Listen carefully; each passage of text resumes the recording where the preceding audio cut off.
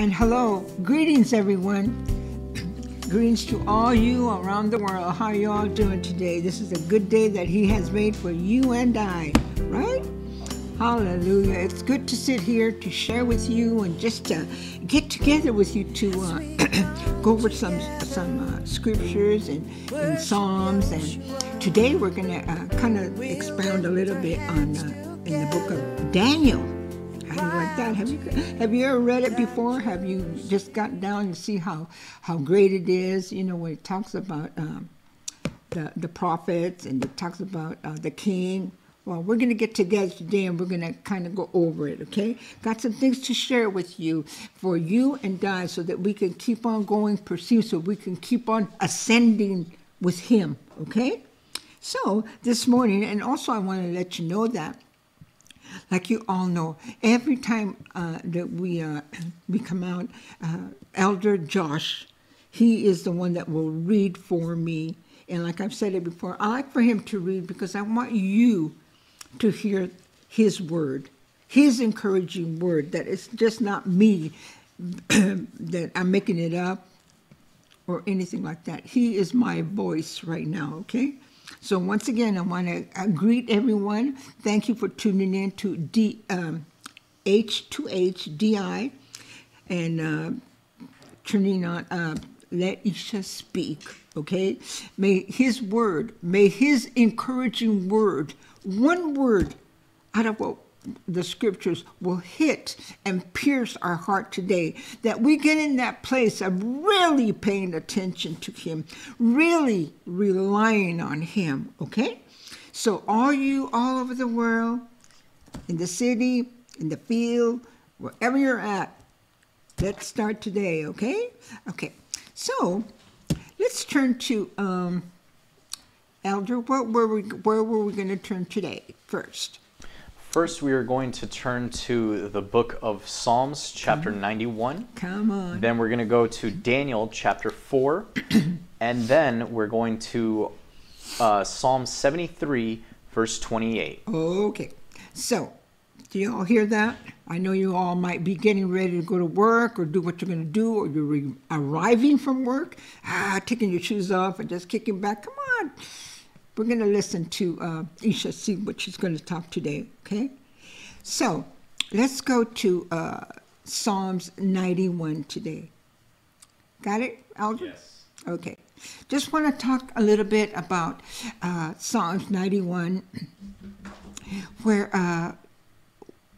it says for us to go in the day of trouble, or in the day like you're either tired or you don't know what you're doing, and you feel like you're not yourself. Well, you know, He says to go under the shadow of His wing, to rest there. When you feel in your life, in your being, in your heart, that you're unstable, that you're now walking in that place of being stable, being free, being happy, being sure of yourself, and you feel like a little bit wavering, which is unstable. What am I doing? And I come from work, I have to do this and do that, and I understand it and I don't understand it, and you know, you're just thinking about it because you can't get out of it. Do you know that He says when you're in that place of being unstable, come to me? He says, you know, you've been out there just roaming around. We got to gather ourselves. We got to be in shalom. We want to be children of peace. So we go. He invites us. He tells us, come and rest. Let me give you some stability. Let's talk. You know? So let's have Elder read it, and we'll just keep on expounding on it, okay, today. So, Elder, can you start now for us? Yeah. Psalms 91 says, He who dwells in the secret place of the Most High shall abide under the shadow of the Almighty. I will say of Yahuah, He is my refuge and my fortress, my God. In Him I will trust. Hallelujah. it's talking about that word trust right there.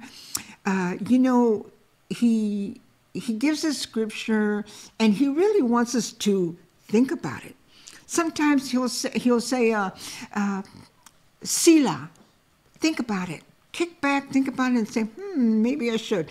You know, he says, Sila, trust in him. Can you trust in him?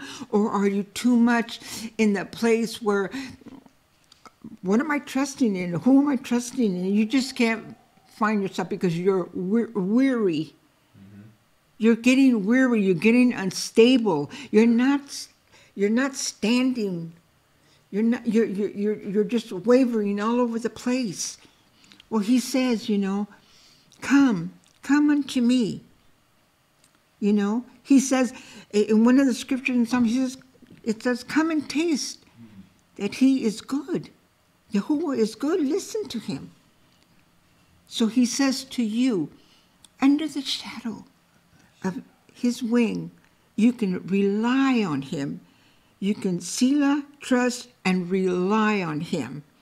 Do you know that when you rely on him, that you're leaning on him, you're trusting him, that for anything that you don't understand or anything that you're going through, that you thought you had it together in your head, then all of a sudden it hits you while you're driving or whatever you're doing. You go, well, wait a minute, what am I doing? What am I doing? And it gets you in a place where you get unstable.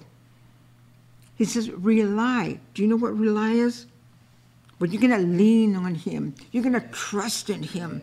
You're going to gird yourself with him because he is the one that you are going to go so that you can rely on him. Okay? I'm going to have Elder read a couple of more verses, but I wanted to tell you, we're going to talk about a little story in, which is in the book of Daniel. Okay?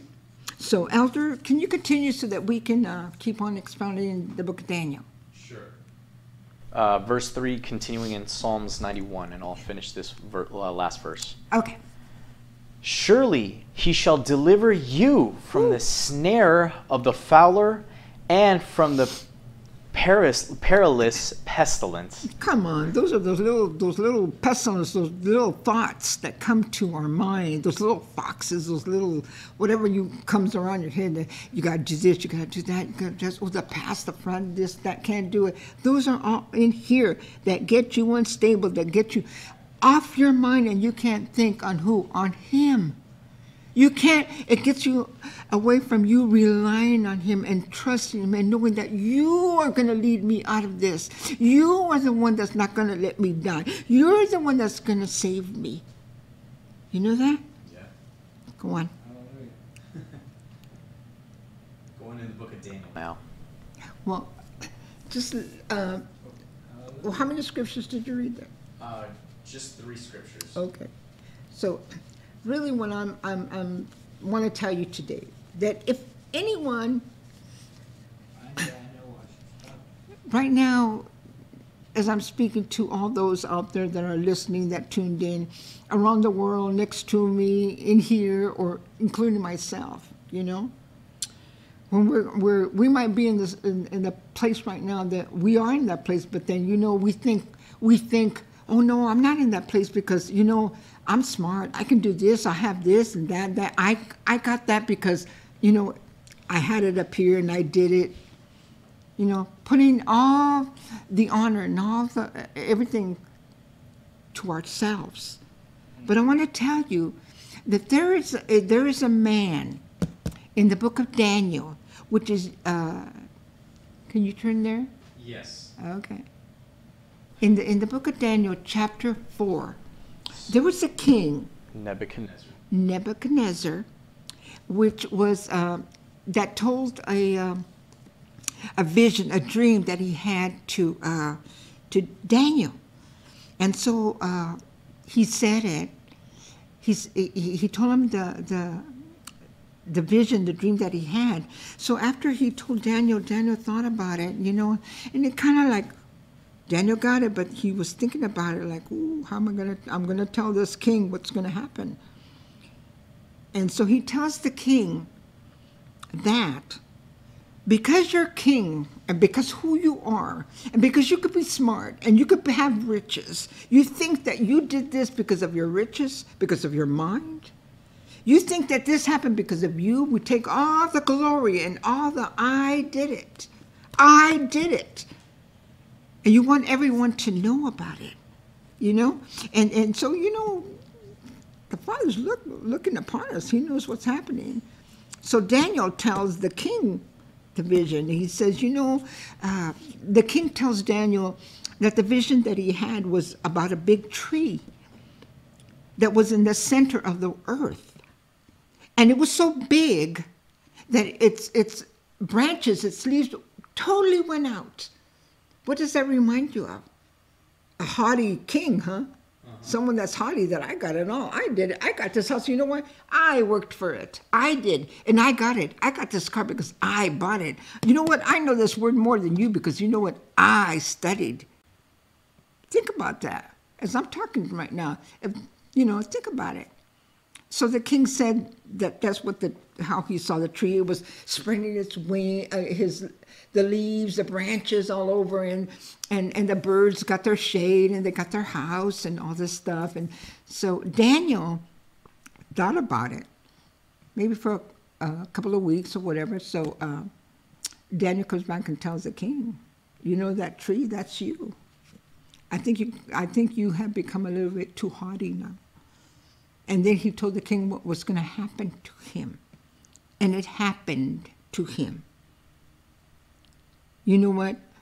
What the Father showed me is that he began to rely upon himself. He began to rely upon himself, like when you're out in the field and you're planting a tree or you're removing the bush or you're irrigating. Oh, that tree came up because I planted it.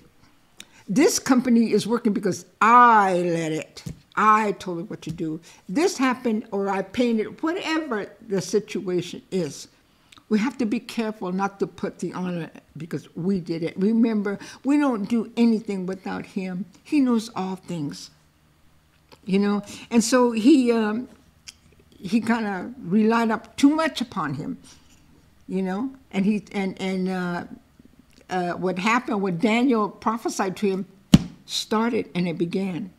And you know, you can read the chapter 4 for yourself in the book of Daniel.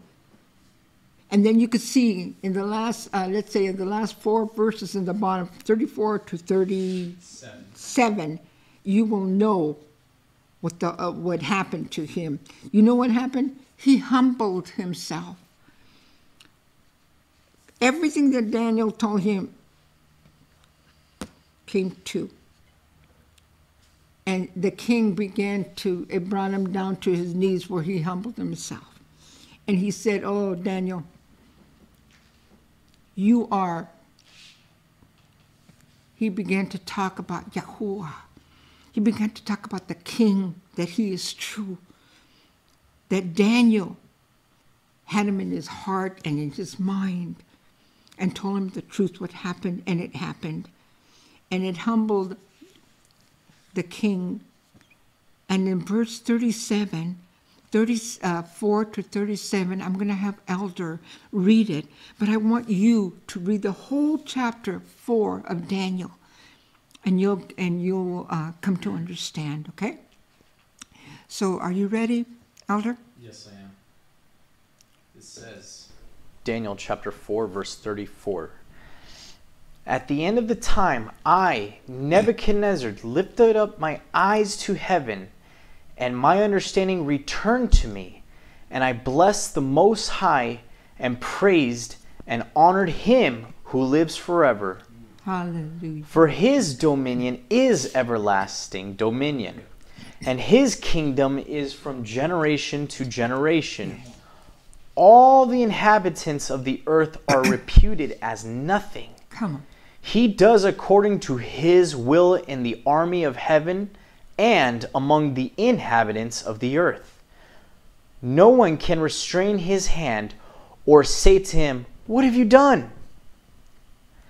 At the same time, my reason returned to me, and for the glory of my kingdom, My honor and splendor returned to me. Come on. My counselors and nobles restored to me. I restored to my kingdom, and excellent majesty was added to me. Verse 37. Now I, Nebuchadnezzar, praise and extol and honor the King of heaven. All of those works are truth, and his ways justice. And those who walk in pride, he is able to put down. Woo-hoo. Come on. Hallelujah. That's what I want you to read chapter 4. And then you go over it. You know, when I heard it, when I was hearing it, you know, right away I go, check my heart, Father. If there was ever a time where I was too haughty, or I felt myself that I was better than anyone, Father, oh yeah, he listens, Father. He will bring you to that place where you have to come, where you come to repentance. Repent and don't do it anymore. Get out of that place. Because you're there not because you're there because of him. And if you're going through a rough time, he takes you through that rough time so that you can come to repentance and know it was him all the time. It was him that took you out of that place. Hallelujah. And I thank so much. I read it over again. I heard it over again. Oh, Father, you're so good, Father. You know, you can have everything right now, and tomorrow you might not have it. So thank him, because he will take you through that path. He will take you through that place. But he'll always be with you, take you through it. And you can turn around and you can say, you can pick up your head and say, thank you, Yahuah. It was you all the time that was with me. I relied on you, Father. If you're right now at that place where, you know, you rely on him, then you let him go, and then you got it made, you got to do, you know, you have everything now, you got riches, you got a car, you know, you forget to rely on him, and you keep relying on yourself that I can do it. I got this job because I got the job. Or this and that. No, you thank him for every word that comes out of your mouth, for the breath that you take, for every step that we take. I'm saying this to all those around the world because we get to that place. If you're getting to that place, or if you are in that place, think about it. Think about it. Remember, we got to think. We got to kind of slow down, think, lean, and rely, and be confident in him. For he is the one. He is the one that is leading us and guiding us. So I say one more time, you know, read that chapter in Daniel, chapter 4. And I'm telling you, it brought me to tears. It brought a lump to my throat where I couldn't talk. Yahuah. You know, it gets you wherever you're at to your knees. It brings the pride down. You know, you wanna praise him. You wanna get the benefits of being good. You don't want to get the benefits of pride, having pride, or whatever, how you're gonna be or act. Let's thank him. Thank him today. You understand what I said? If you don't, well, then hear it again so you can hear it and get the gist of it, what it is. We don't want to get into that place. Father, we just want to thank you, Father, that you were listening and you see us all the time, Father. Father, when we have to come to our knees and just repent and be humble, Father, forgive us of our ways. Forgive us of our ways that took us, Father, that wanted to just take us in a different path, Father. We just thank you. How about you out there? Are you out there and around the world? Neighbors? Friends? Right now, if you're hearing this word, Father, pass it on. Have them pass it on. Share it with someone else. Okay? And just know that everything, all the glory and honor goes to him. For he is good. The word says, taste and see that he is good. He is good. He's like honey in your lips. He is good. Go on, get some honey, put it in your lips. Yahuah, you're so good. You're so good to me and so good to others. Right? So I wanted to share that with you, and really think about it. You know, we're in times right now, some pretty bad times that it just keeps us there still sometimes, and we don't want to get into that place. So before I leave, you know, I just want to tell you that right now, wherever you're at, he's telling you right now. Sometimes we're out there scattered. Right now, we don't know what way we're going or where we're going or what we're doing. He said, all you that are scattered right now, come unto me. I'm going to give you shalom. And you are the children of shalom. Yes, you are. So I'm going to leave you today. I'm going to leave you with the scripture, but I do want to tell you, read Daniel 4. And thank you so much for tuning into H2HDI and listening to all the Shabbat and TerrorBites, and just for tuning in and for listening to Let Isha Speak. Okay? So I hope today you received the word. And we thank him. Hallelujah.